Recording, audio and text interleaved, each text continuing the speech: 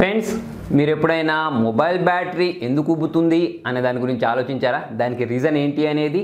So మరి మనం ఈ వీడియోలో దాని గురించే మాట్లాడదాం. మొబైల్ బ్యాటరీ అనేది ఒక పర్టికులర్ టైం తర్వాత ఎందుకు అలా ఉబ్బిపోతుంది, లేకపోతే దానికి సంబంధించిన ఎఫిషియన్సీ అనేది ఎందుకు తగ్గిపోతుంది అని దాని గురించే ఈ వీడియోలో మాట్లాడదాం. మరి ఆ రీజన్ ఏంటి అనేది తెలుసుకోవడానికి ఈ వీడియో మొత్తం ఎండింగ్ వరకు చూడండి. సో ఫ్రెండ్స్, నా పేరు హఫీజ్, మీరు చూస్తున్నారు తెలుగు టెక్ ట్యూట్స్.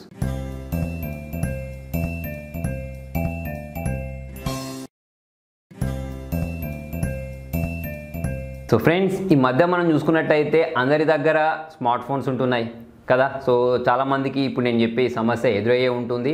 సో ఆ స్మార్ట్ ఫోన్స్లలో వాడే బ్యాటరీ దాదాపు ఏముంటుందంటే లిథియం అయాన్ బ్యాటరీ ఉంటుంది. సో దాంట్లో వాడే టెక్నాలజీ ఏదైనా కానివ్వండి, కొంచెం టైం గడిచాక మొబైల్ బ్యాటరీ అనేది ఉబ్బడం స్టార్ట్ అయిపోద్ది, లేదా దానికి సంబంధించిన ఎఫిషియన్సీ తగ్గడం మీరు అందరూ చూసే ఉంటారు.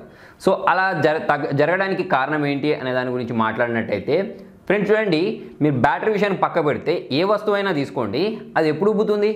ఒకటి దానిలో గాలి నింపినప్పుడు, లేదా వాటర్ నింపినప్పుడు, లేదా గ్యాస్ నింపినప్పుడు కదా.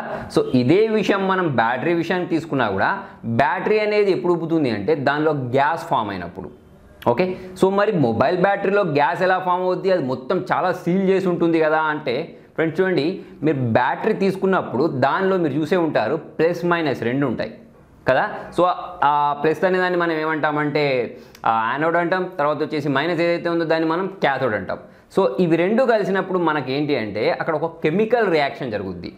సో మీరు చిన్నప్పుడు చదువుకునే ఉంటారు, కెమికల్ రియాక్షన్ జరిగినప్పుడు అక్కడ ఎంతో కొంత గ్యాస్ ఫామ్ అవుద్ది అని కదా. అయితే ఇలా గ్యాస్ ఏదైతే ఫామ్ అవుతుందో అది వ్రాప్ చేయబడి ఉండడం వల్ల బ్యాటరీ దానిలోనే ఫామ్ అయ్యి కొన్ని డేస్ తర్వాత ఏంటంటే బ్యాటరీ అనేది ఉబ్బడం స్టార్ట్ అయిపోద్ది. అయితే దీనిలో కొన్ని మన అజాగ్రత్తల వల్ల కూడా ఏంటంటే ఈ మొబైల్ బ్యాటరీ అనేది ఉబ్బడం స్టార్ట్ అయిపోద్ది. ఎగ్జాంపుల్ ఎలా అంటే చూడండి, ఇప్పుడు మీ బ్యాటరీ అనేది 3.7కి సంబంధించిన ఛార్జర్ తోటి ఛార్జ్ చేయాలి మీ ఫోన్ని. కాకపోతే అక్కడ మీరు ఏం చేస్తున్నారంటే 5 వాట్స్ వచ్చే ఛార్జర్ తోటి ఛార్జ్ చేస్తున్నారు. సో ఇక్కడ మీరు ఎక్కువ వోల్ట్ ఉన్న ఛార్జర్స్ తోటి ఛార్జింగ్ పెట్టడం వల్ల ఏమవుద్ది అంటే అక్కడ గ్యాస్ అనేది ఎక్కువ ఫామ్ అయిపోద్ది. ఎక్కువ ఫామ్ అయిపోయి మీ బ్యాటరీ అనేది తొందరగా పాడైపోద్ది. ఓకే, సో మొత్తానికి మీకు ఇప్పటివరకు అయితే అర్థమైపోయింది కదా, మన మొబైల్లో ఉండే బ్యాటరీ అనేది ఉబ్బడానికి కారణం ఏంటి అంటే అక్కడ కెమికల్ రియాక్షన్ జరగడం వల్ల ఆ గ్యాస్ అనేది దానిలో ఫామ్ అయ్యి పర్టికులర్గా కొంచెం టైం తర్వాత ఉబ్బడం స్టార్ట్ అయిపోద్ది. సో మరి మనం దీన్ని తప్పించుకోవడం ఎలా అంటే చాలా సింపుల్. మనం ఒరిజినల్ బ్యాటరీ మనకు వచ్చే ఛార్జర్స్ ఉంటాయి చూసారా, థర్డ్ పార్టీ ఛార్జర్స్ కాకుండా మనం ఒరిజినల్ ఛార్జర్స్ వాడాలి. అంటే చూడండి, మన బాక్స్లో వచ్చిన ఛార్జరే వాడాల్సిన అవసరం లేదు. మీరు కంపెనీ ఏదైనా కానివ్వండి, కాకపోతే ఒరిజినల్ వాడండి. ఇప్పుడు చూడండి, కొంతమంది ఏం చేస్తారంటే 500కి ఛార్జర్ ఉందనుకోండి, 100 రూపీస్కే వస్తుంది కానీ 100 రూపీస్ ఛార్జర్ తీసుకొచ్చుకొని వాడుతుంటారు. కాకపోతే అక్కడ ఏం డ్యామేజ్ జరుగుద్ది అంటే అది ప్రాపర్గా ఛార్జ్ చేయదు. అక్కడ ప్రాపర్గా ఛార్జ్ చేయకపోవడం వల్ల వోల్టేజ్ ఫ్లక్చుయేషన్ వల్ల ఏమవుద్ది అంటే ఈ గ్యాస్ అనేది ఎక్కువ ఫామ్ అయిపోయి మీ మొబైల్ బ్యాటరీ అనేది ఉబ్బిపోతూ ఉంటుంది. ఇది ఒక్కటే కాదు రీజన్, మొబైల్ హీట్ అయినా కూడా లేకపోతే మ్యానుఫ్యాక్చర్ డిఫెక్ట్స్ కూడా ఉంటాయి. అంటే మనకు మొబైల్ మనం కొన్నప్పుడే దానిలో మ్యానుఫ్యాక్చర్ డిఫెక్ట్ ఉన్నా కూడా మన మొబైల్ సంబంధించిన బ్యాటరీ అనేది ఫాస్ట్గా మనకు ఉబ్బిపోతూ ఉంటుంది.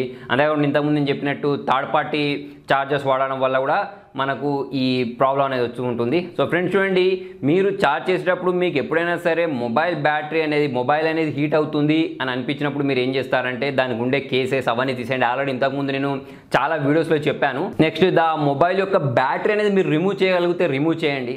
మొబైల్ని చల్లటి ప్లేసెస్లో ఉంచి ఛార్జ్ చేయండి. మరీ చల్లగా కాదు, మరీ హీట్కి కాదు, నార్మల్ ప్లేసెస్లో ఉండి ఛార్జింగ్లో పెట్టండి. ప్లస్ ఇంకొకటి ఏంటి అంటే మొబైల్ ఛార్జింగ్ పెట్టి పని చేసుకుంటూ, అంటే మీరు పని చేసుకుంటూ, అంటే చాలామంది గేమ్స్ ఆడుకుంటూ ఛార్జింగ్ పెడుతూ ఉంటారు. సో అటువంటిప్పుడు అక్కడ చాలా హీట్ జనరేట్ అవుతుంది. సో ఇటువంటి పనులు చేయకుండా మీరు కొన్ని జాగ్రత్తలు తీసుకున్నట్టయితే మీ మొబైల్ యొక్క బ్యాటరీ లేదా బ్యాటరీ ఉబ్బకపోవడం లేకపోతే దానికి సంబంధించిన ఎఫిషియన్సీ అనేది పెరగడానికి ఎక్కువ ఛాన్సెస్ ఉన్నాయన్నట్టు. సో ఫ్రెండ్స్, మరి మీకు అర్థమైపోయిందిగా మొబైల్ బ్యాటరీ అనేది ఎందుకు ఉబ్బుతుంది అనేది, ఏం చేయాలనేది. మరి వీడియో నచ్చినట్టయితే లైక్ చేయండి, షేర్ చేయండి. ఇంట్రెస్టింగ్ అప్డేట్స్ కోసం చూస్తూనే ఉండండి తెలుగు టెక్ ట్యూట్స్.